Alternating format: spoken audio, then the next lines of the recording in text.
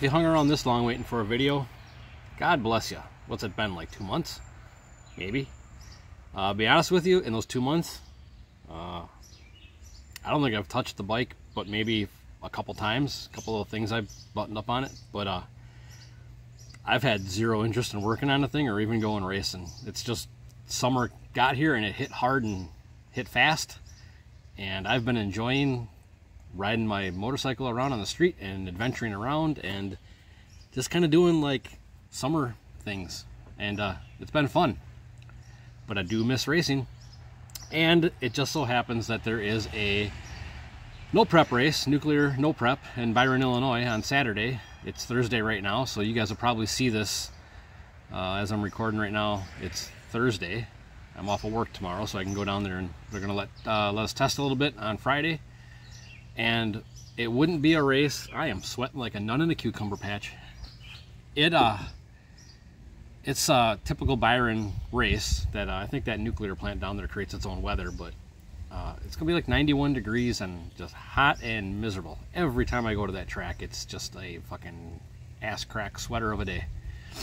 But this I think was the I honestly wasn't gonna go to this race. I just at first the turnout didn't look like it was going to be much, like there wasn't a lot of cars locked in, and usually, you know, as bike guys, we're second-class citizens.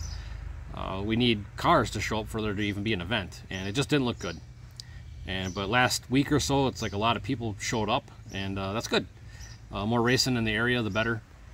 But they have 2 bike classes, which never works because there's not enough bikes that actually want to race, let alone ones you can break into 2 classes, for whatever reason. So of course there's a hand clutch class and then a race bike class. Whatever, that's just a whole nother argument for a different day, or debate, whatever. So right now, everybody cried and wanted a hand clutch class, and there's 0 bikes locked into that class. And there's, I believe, 10, maybe 12 at this point in the race bike class, which is anything goes except for a slick and a wheelie bar. And that's the stuff we like to do, because let's be honest, as bikes, the crowd doesn't really care to watch us run. I've never been to an event that had more than probably 10 people watching the bikes race. If it wasn't for the racers themselves or the racers' families, we'd go off. I mean, I'm telling you, it's been a while and I could just keep going here. But events like this and having a bike class, it's a car-based society, so having the bikes is a privilege, not a it's not a right to an event like this. So to have a race bike type class where it basically is anything except for a slick and a bar, that's the stuff that'll get people that aren't really bike people to watch. Is like just extreme, no limit kind of fast stuff. We can go out on the highway here and watch hand clutch bikes run all day if you want, and of course there'd be nobody would show up for that either. But anyway, I am trying to get everything wrapped up here to get ready to go. I still got some stuff to button up on the bike. The bike's got about 15 minutes of runtime on it, so I think I'm going to go street ride it a little bit tonight.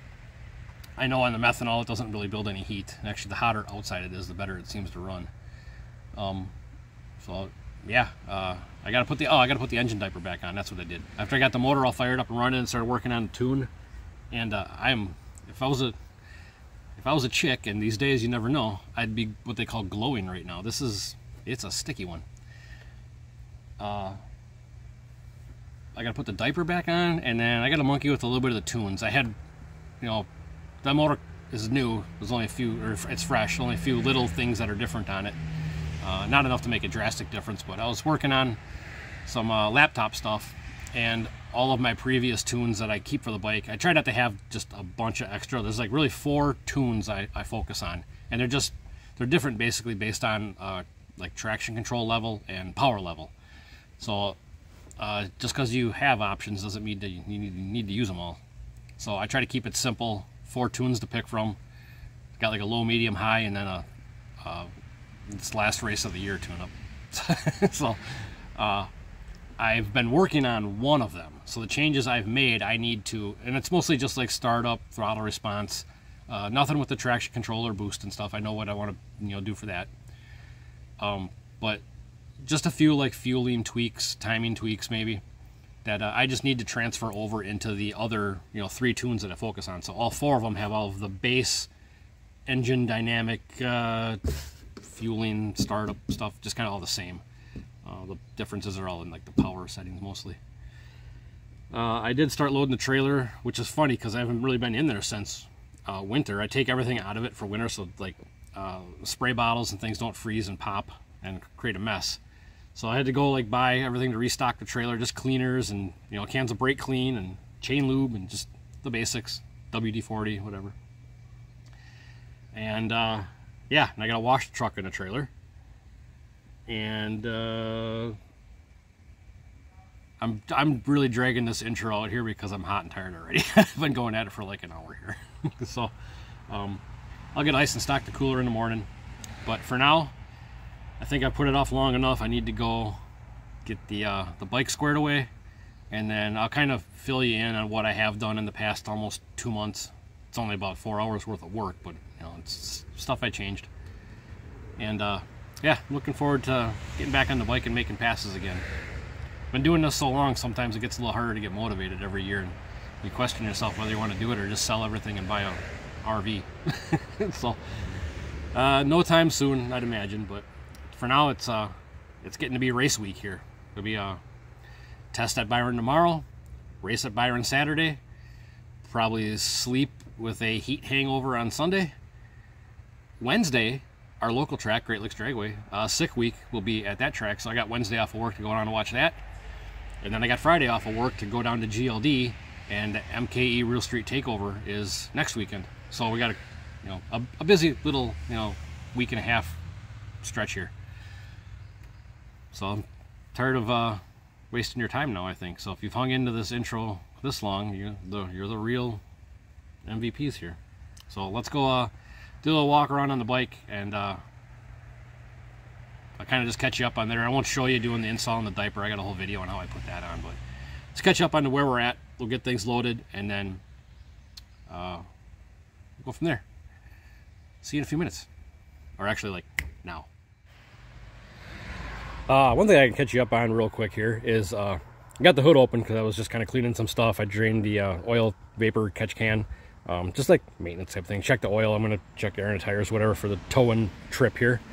But that hood on my pride and joy here, the one thing I'll never get rid of, that hood is brand new with brand new paint on it, because way up there in a windstorm about a month ago at this point, a huge branch decided to fall on the hood and basically ripple it and kink it, all the way across at an angle. So that was a nice surprise to find that.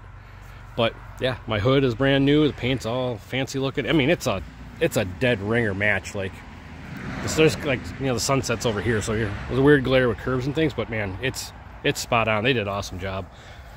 But the old the supercharged 6.1 is still hanging tight. This thing is such a blast to drive. But even the bottom side of the hood is just spotless. They did me a real good favor there. But yeah, onto the bike stuff. Alright, so for starters, that bike is, I did a little work on that. Basically just kind of get it ready and checked over for the season. First of all, we did a full detail job on it, which it looks awesome. But I went through and replaced all of the heavy battery cables on it, positive and negative side. And then I rebuilt the starter on the thing, which is really easy to do. It's just kind of a clean and freshen up job. It does need, I gotta change the oil pan gasket. This thing's got a, I don't even know what the oil pan gasket came from. It's not one of the nice Cometic ones. It's something else a little thinner. It weeps. So for whatever reason, it's just got like one little spot that weeps, and it'll leave a little drip. So I'm gonna get the oil pan switched out, or oil pan gasket switched out. I believe everything else on this bike, I think, is ready to go. But yeah, it just got a little bit of TLC. It needs a battery. That's the other thing. It needs a battery. Yeah, this thing just got a little TLC and just some checkovers, kind of a nut and bolt deal. And this will be ready to go. She's going to make some passes soon. Mine, the fairings are on it because I was doing some double checking of some things, but those got to come back off to put the diaper on, just to get the straps to one of the brackets. This I did all new, all the 3 AN lines for the boost control, wastegate, all that routing is all new.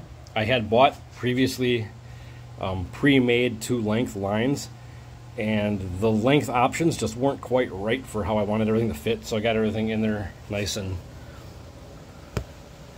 tidy. Kind of hard to see, but it's all kind of routed how I want it now. Let's see if I can show you in here. I did change out this piece here. See my fingers down there? That was a part one of the viewers, I forget who at the moment, made me aware of.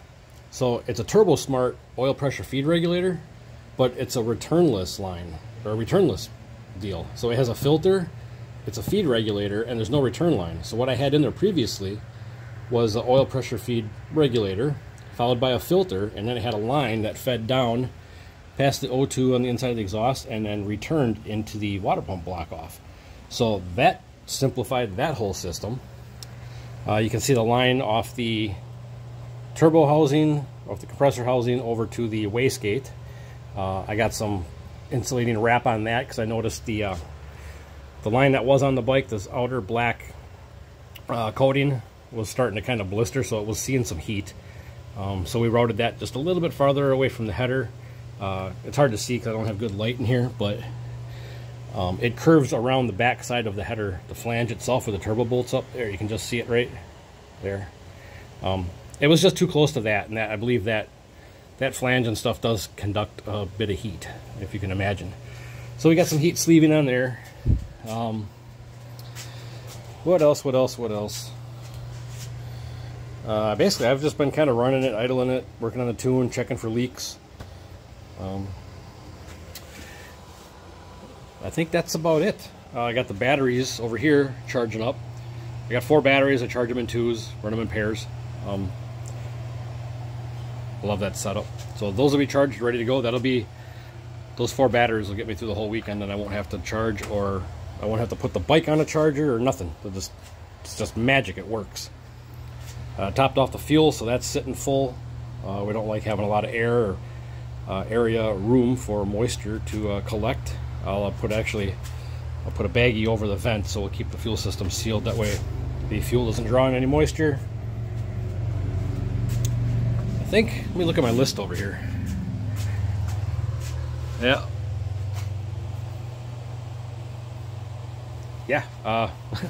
you guys weren't looking at it. It's just my list of everything I own or something that needs to be worked on. That's basically the whatever list. We're about good to go, I think. I'm gonna get the diaper on. I'm gonna fire it up one more time, warm it. I'm gonna fix my tunes. I'm gonna load the bike with what I think I'm gonna need, and then it's time to get the trailer out and start washing stuff. I gotta move the winter beater, and then yeah, we'll get everything washed. I'll probably do it once the sun goes down because it's still like 86 degrees out. We'll get everything hooked up, and I'll wash it when the sun is down because I don't have to work tomorrow, so I don't got to get up early for nothing. Well, it's about an hour later, and diaper is on. Not quite enough. It's happened a little bit more. Actually, pretty glad to have one of these finally. See, it's all in there, nice. And I went ahead and moved my my fan over to where I actually work. So we're doing a little bit of everything tonight. You should be able to just pull it down. Batteries are just about done to bag up and load up. Well, you can see it's dark out, and I'm gonna wrap it up for the night. I'm tired. Basically, all I gotta do in the morning is load the bike, load the cooler. I was gonna take the bike for a little spin around the neighborhood, but I'm just tired and don't feel like doing it right now. I might have known the neighbors too, I don't know. But yeah, I'm just running low on sleep, so I'm gonna get caught up tonight. Tomorrow's a new day. I get up early, and I'll actually get the truck and trailer washed before I head out. So I'll have a little bit of time in the morning before I hit the track. But hopefully after this, now we'll have another a race video, and then another race video after that, and get back into the swing of things here. You know, summer's short. Gotta maximize it, I think.